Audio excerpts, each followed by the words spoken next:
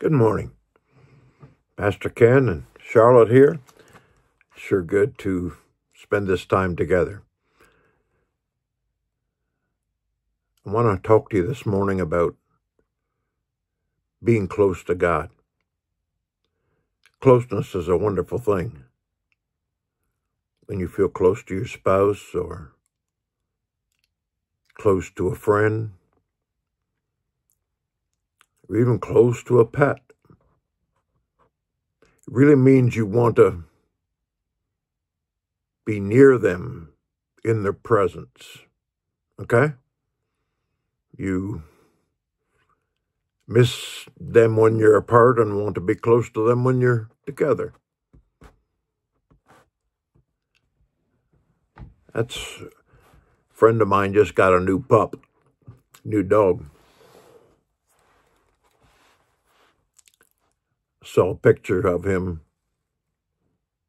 that beautiful dog, on his lap in a luxury chair.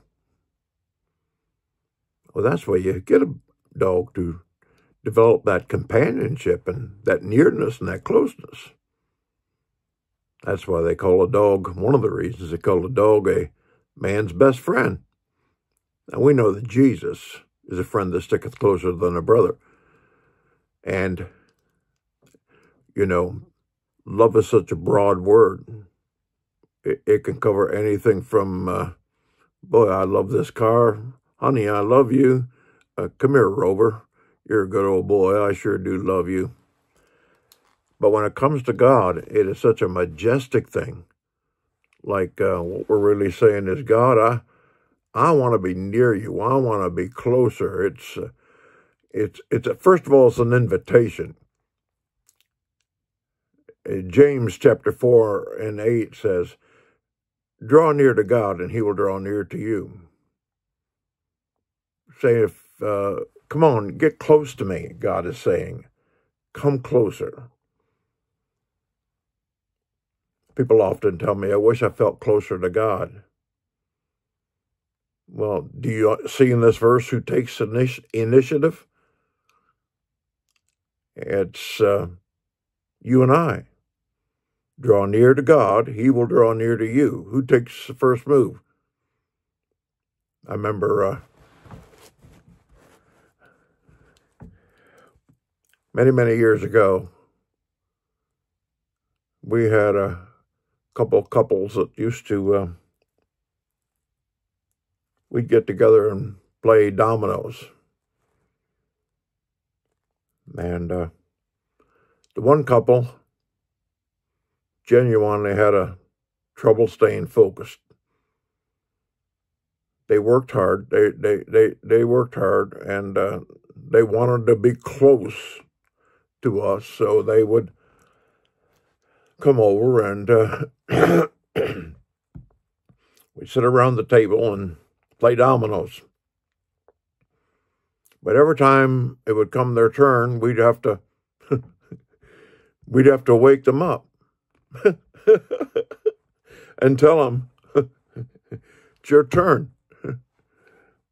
It's your turn to go. And it almost got to be a joke.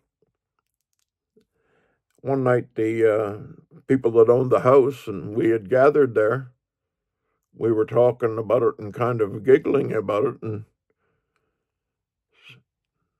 they said something to the effect, if that happens tonight, we're just going to let him sleep. And you guys just get up and go home, and we're just going to go to bed and leave him here with the dominoes and let him sleep. And sure enough, that's exactly what happened. Our house was just down the road from this other couple's, and we were in bed and just about asleep when we heard their car leave. They finally got awake and looked around the room. They're the only ones there. Can you imagine it's your turn. It's your turn. It's your move. you need to be awake and put something into this if you want to draw close to God. It needs to be a priority. You make the first move. It's your turn. Go ahead and go. Well, initiate. You make the first move. Things like reading your Bible, things like taking the time to talk to God, things like not forsaking the assembling of yourselves together, as the manner of some is, Paul said. But so much more we should get together with the believers as the time goes. Get your theology straight and really make big about Jesus and the cross and make a place in your heart for the Holy Spirit to help you grow. The Holy Spirit intercedes for you, and He'll help you be closer to God. But you need to initiate. You need to initiate that. Start with just 5 minutes a day. Say, God, this time belongs to you. Now, it's an invitation. Come on, come closer. The initiation is this. You make the first move.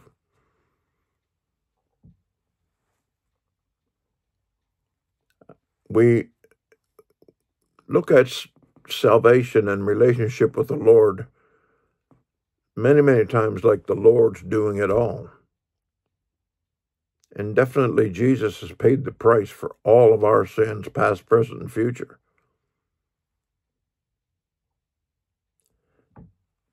But it takes a working out of our salvation with fear and trembling before the Lord, and a desire to be in His presence, a desiring God.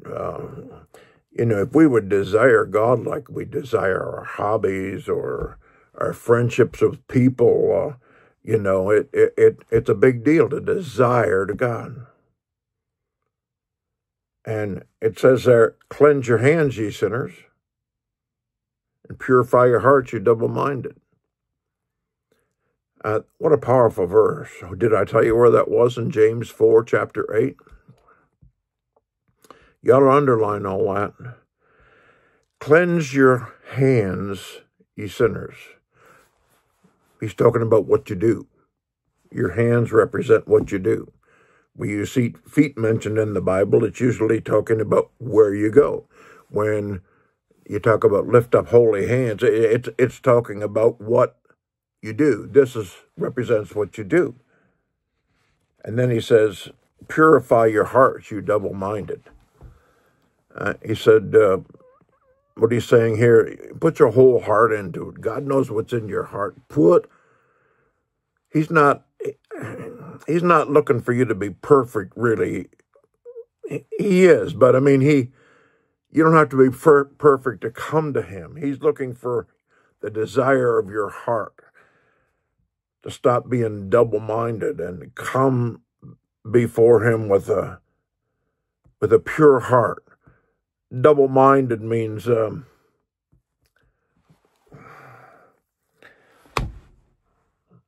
like on Saturday, you do everything that the Bible says not to do, and then on Sunday, go to church. And, it's kind of a double standard type of thing. And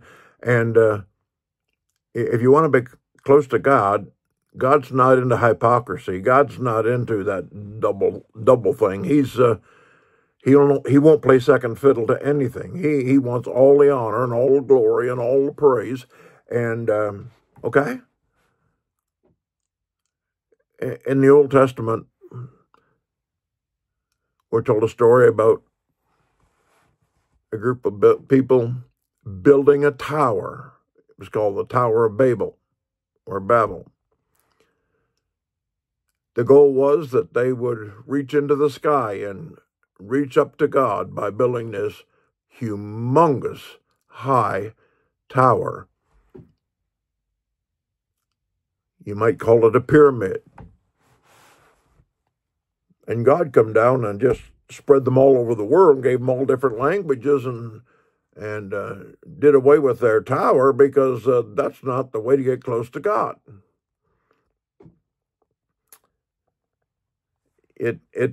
You can't work harder to get close to God, really. It's a matter of the heart and taking time to be in His presence. It's the essence of our worship, like bathing in His glory.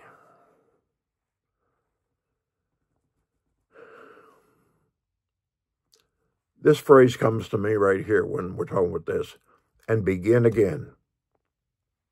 Don't tell me you haven't. Maybe you'd like people to think that you're spiritual and you have gotten spiritual and you stay spiritual and you never have relapses and you never have off days.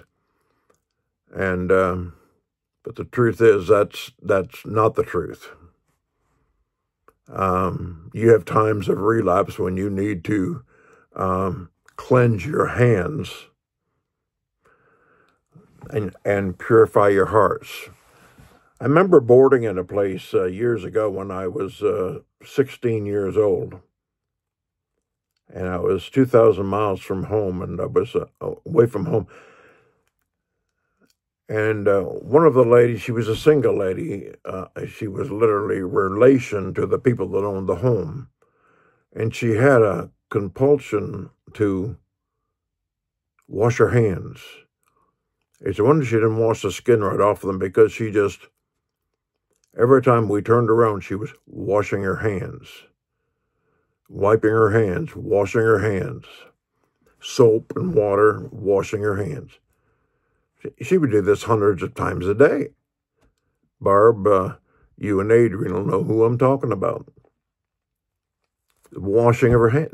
There's a name for that, I guess. I don't even know. It's not important. But Jane says, wash your hands. Cleanse your hands. Often I see signs say, use soap. Get them germs off. They're talking about the pollution of sin. Get it off. Don't act like sinners. We're trying to be saints. And purify your heart, you double-minded.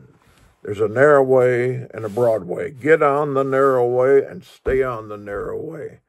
Now, it seems to me this verse is saying, start again. Make a turn. Come back to doing it the right way. You get it? Let me read it again slowly. James 4:8.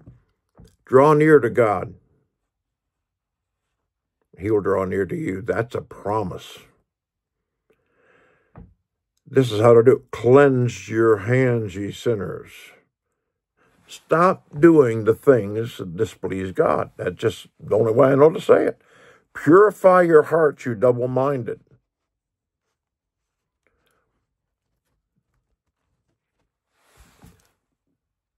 Don't let your heart become hard. See, what are you talking about? Well, when you could sin, or when I can sin, and it doesn't hurt us or cause us to be under conviction, we're pretty much double-minded there. We need to be single-minded and get our focus. It's a good time to talk about focus when it's deer hunting season down here in Pennsylvania. Well, it is in many places of the United States. And you have to stay focused. If you're using binoculars, you got to get them focused in. People shoot their rifles in, get it focused, to 100 yards and 200 yards. Get our focus on God and take the initiative today to get closer to Him. Just come around and say, God, I really want to experience closeness with you. And then look at your hands and look at your heart. Then cry for help like a drowning man in the sea. Peter, keep your eyes on Jesus. He'll show up. God will show up. I promise you. Maybe not in a physical way, but in a spiritual way. He'll show up. Father, in the name of Jesus Christ, your Son, there are people that are listening this morning that really need to experience a closeness to you. They feel lonely. They feel deserted. They feel cold-hearted. They feel like it's mechanical. But down in their heart, they really are crying out, I want to be closer to God. I pray that this message, this verse, in this message will be a help to them today. In Jesus' precious name, amen and amen. God bless you. Have a great day. Keep that smile going. It's important. God bless.